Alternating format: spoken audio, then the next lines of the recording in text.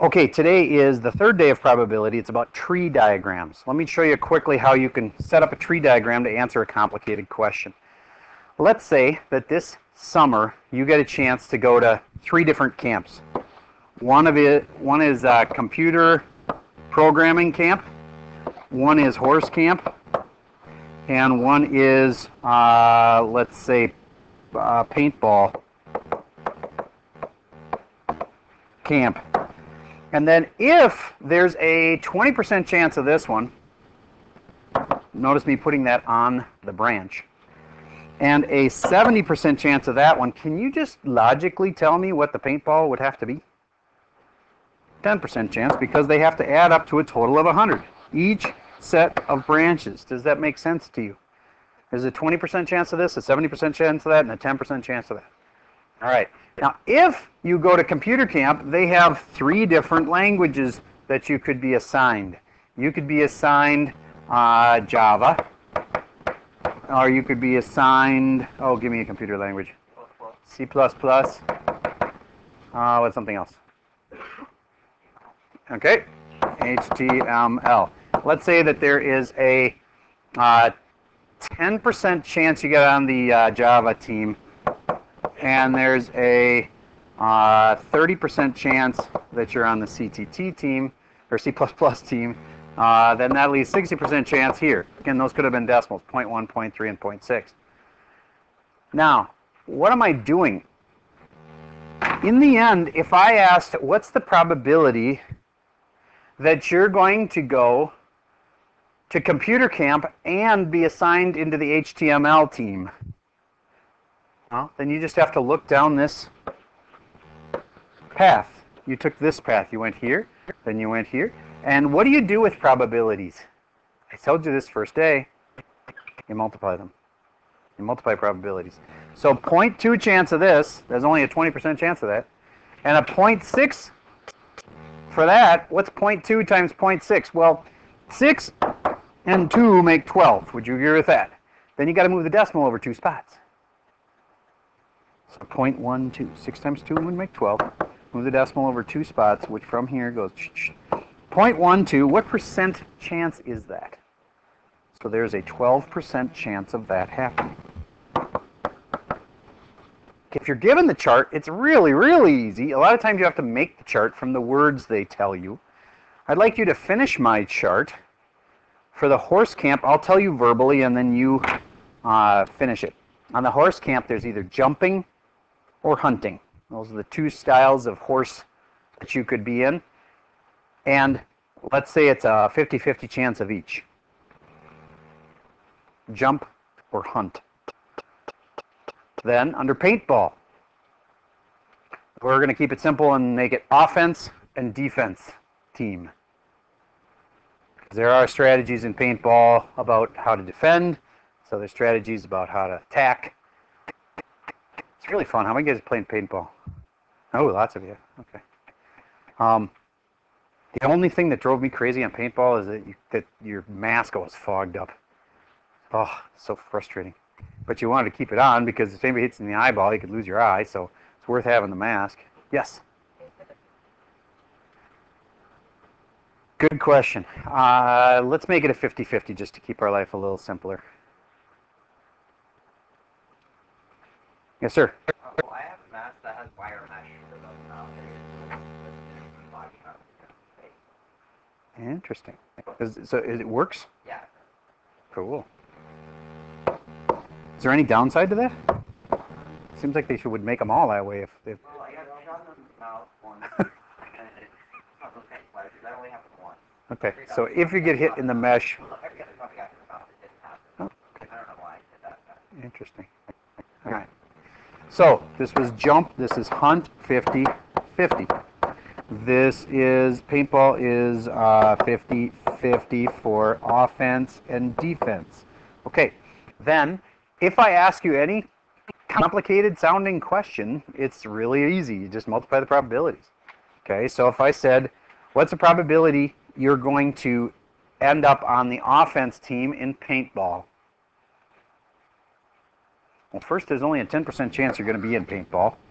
but then there's a 50-50 chance of that. So then you go 0.1 times the 0.5. 1 times 5 is 5. Move the decimal over a couple spots. 0.05, 5% chance. Does that make sense? Okay, now what's also cool about these is that if you added up all the probabilities, it really makes sense. Because we know you're going to do one of these things, they all have to add up to 100%. If you add up all of these, they'll add up to 100%. Now, if they're off like a percent, it'll be because of rounding. But if you added up everything that could happen, that will add up to 100% chance. Now, really, we should have probably included at the beginning a probability that you would do none of these, like all of the camps were going to fall through this summer.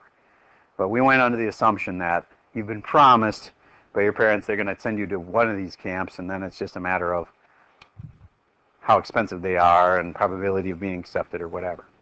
Okay, one more thing. What if I said or? Should that make the answer bigger or smaller? Bigger. Automatically, you should know it's bigger. Okay?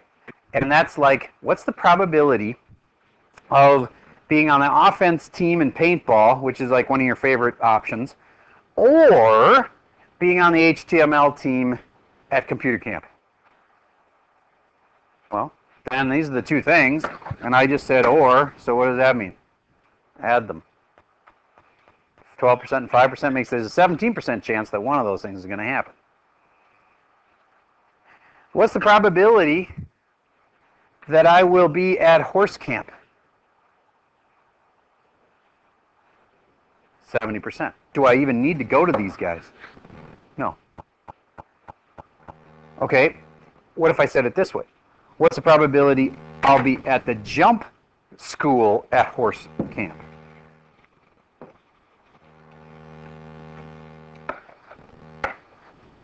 .35. Is that what you got? Okay, good.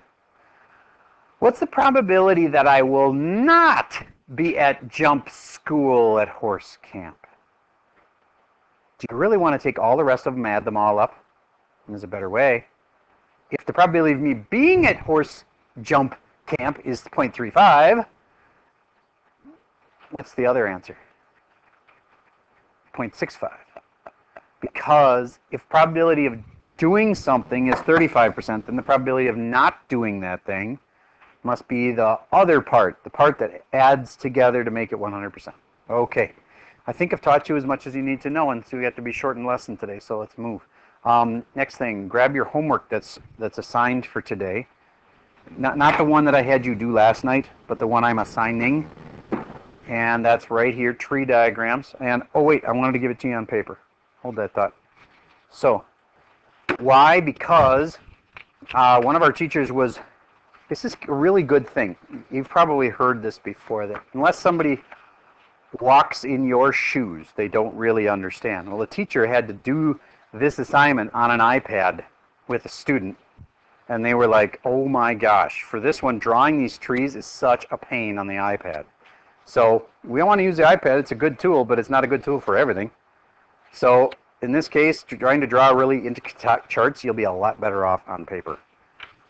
The iPads will get better and better over time as far as being able to draw really fine, lines and stuff. But right now, you'll be happy we made copies for you.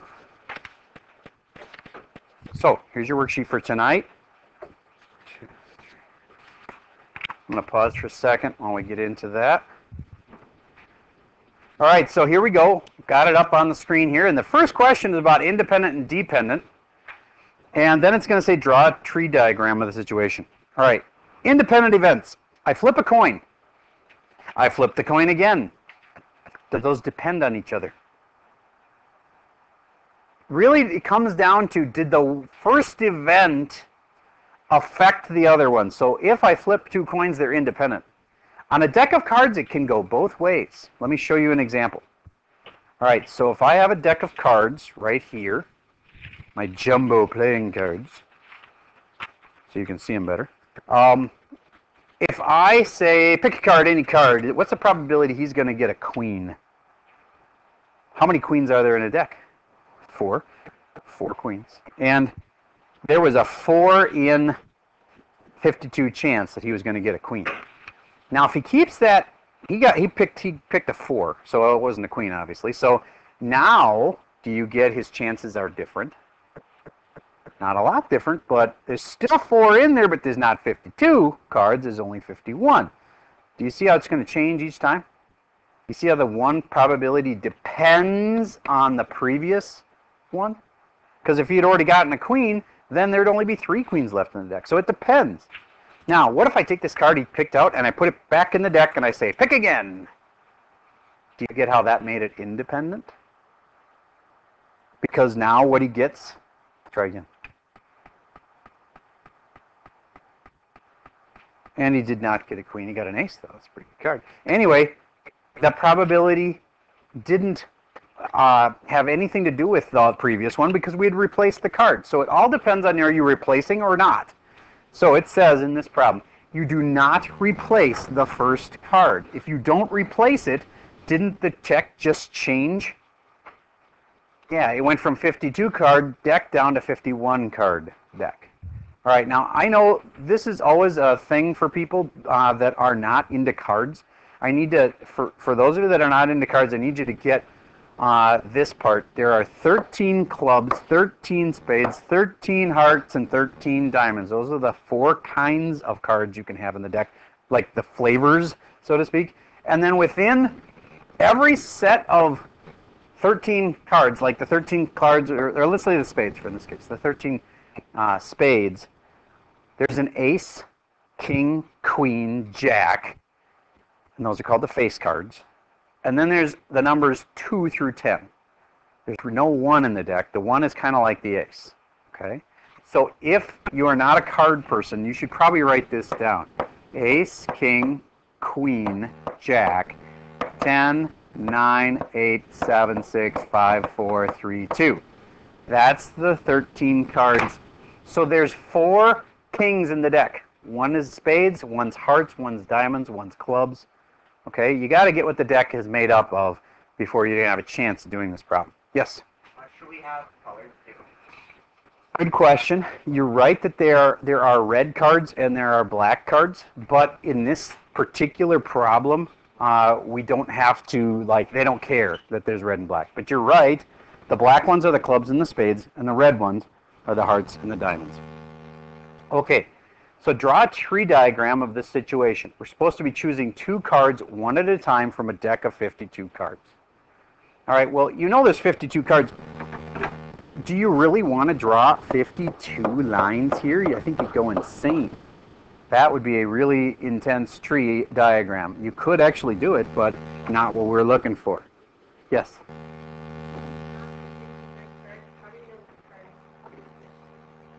Well, that's the point of drawing the table, is there's a lot of things that could possibly have been first. All right. So, draw a tree diagram of the situation. We can draw it from the perspective of clubs, spades, hearts, and diamonds. And since that's the way they referenced it, we're going to draw it that way, and I'm going to see what other questions they're going to ask. See how they're asking about probability of drawing out hearts?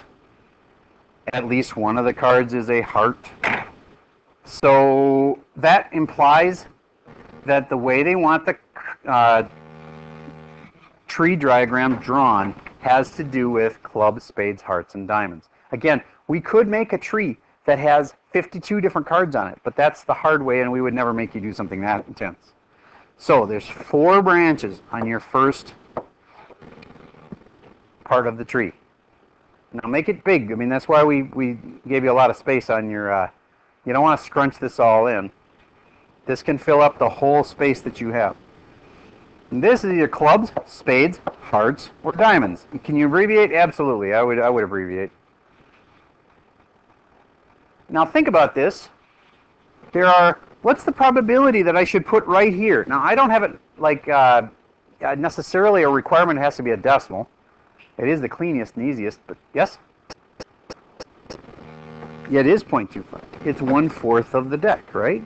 Now, could I have got that by going 13 out of 52? Yeah, but guess what you get when you take 13 divided by 52?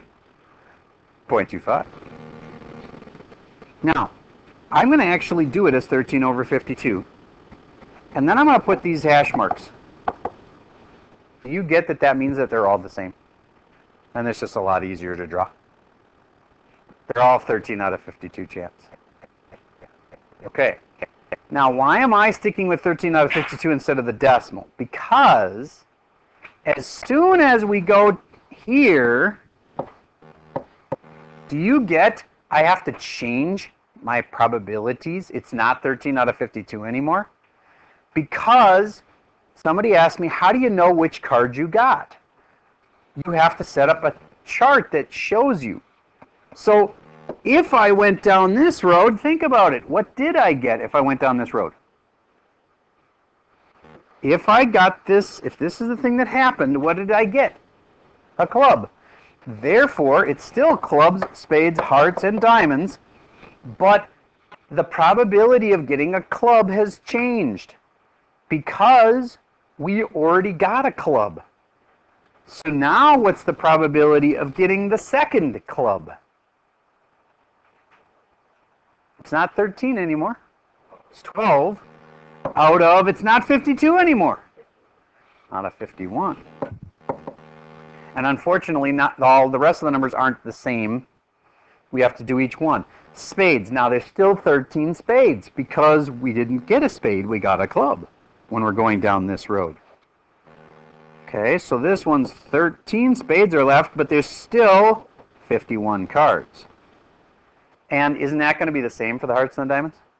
I'm okay with you doing this thing. Yes? Okay, I'm going to get there in a minute. Let me just like show people where we have to go for each of these now. Okay, so now the spades. There's 4 things that could happen if I drew a spade. The next card could either be a club, spade, heart, or diamond again. You see why this would be incredibly painful to do on an iPad?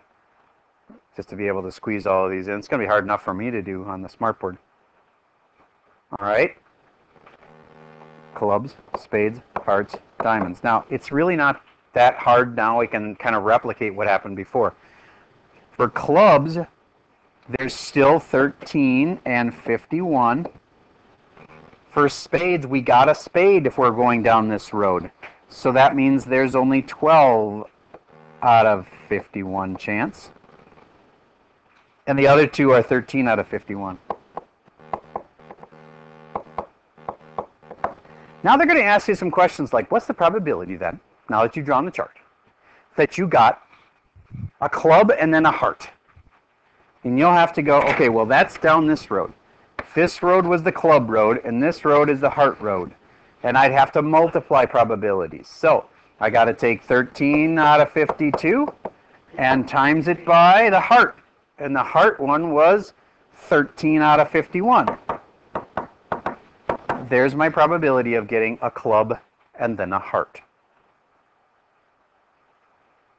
that make sense to you? Here's the club part. Here's the heart part. And I multiply them. All right. Now, let's move on to part B. I don't want to have to like scroll this down because I don't want to lose my whole chart.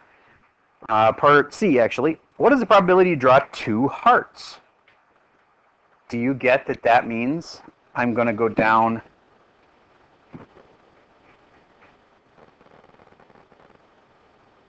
two hearts? I'm going to go down this road, which was 13 out of 52. And then I'm going to go down the heart road. I got clubs, spades, hearts, diamonds. I'm going to go heart and then heart. I got to figure out those two and then multiply them. Part D. What's the probability at least one of the cards is a heart? So I'm assuming here you drew two cards. Okay, that's different. If at least one is a heart, at least one, I got to look at all the combos and figure out which ones would work for me. Remember how I said you often have to go back to the definitions of probability? It's what I want over what's possible. All of these things are what's possible. That and that and that and that and that and that. These are all the things at the end that could have happened. Okay, what I got to do is figure out how many different things were possible, and then which of them would make me win. So which of these have a heart in them? This one does. This one does. It's got a heart, an H in it.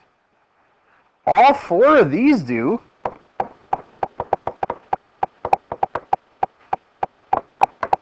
All the heart ones, obviously, because they got a heart at the beginning, so they have at least one heart.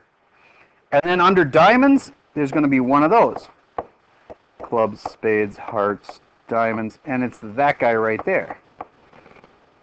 All of those are the things that I want. Those are the probabilities I'm looking for. Okay? So what's the probability? At least one is a heart. You add up. Remember, it's this one. It's kind of like saying, I win if I get this one, or this one, or this one, or this one. And what do you do with ors? Add them. So you find this one, and you add it to this one, and you add it to this one, and this one, and this one, and this one. They all had hearts. And then you add it to that one. And if you win, if you get that, or that, or that, or that, or that. And you add those together. All right. I know that's kind of intense. You have two more like this to do when you're done. I want to help you with the sock one next.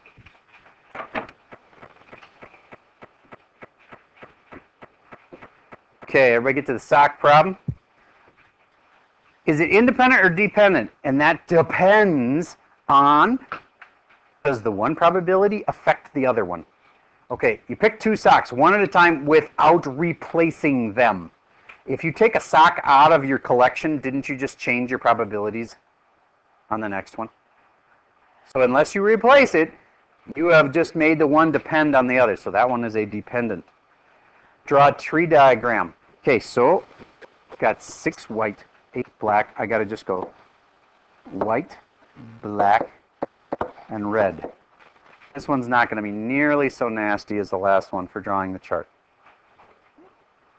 You pick 2 socks one at a time without replacing them. Now, I know it seems like when I say pick 2 socks that you could do it all with one chart, but the first sock is here. This is your first sock. Your second sock has to be here. You need to understand on tree diagrams, it's sort of like this whole area, that's your first pick. This column right here, that's your second pick. First sock, second sock. All right? You don't have to draw all that in there. I'm just trying to say that they're kind of a vertical thing. Okay. So, first of all, I'm going to do my probabilities. What's the probability of a white? Well, how many are there that I want? 6. Out of how many are there total? 6 and 8 and 4. Is that 18? Okay, so 6 out of 18 chance of a white. Black ones, 8 out of 18. Don't need to reduce, don't worry about that. And the test we'd want you to reduce. But red is 4 out of 18. Now, for whites. The white sock road, this one right here, that means that white, black, red, I already got a white, so I don't have 6 anymore. I have 5 white socks now to pick from. Out of, I don't have 18 socks, I have 17 socks. 5 out of 17. For black, it's, let me think. How many black socks were there? And it was 8 out of 17, etc. All right, that's all I have for you for today.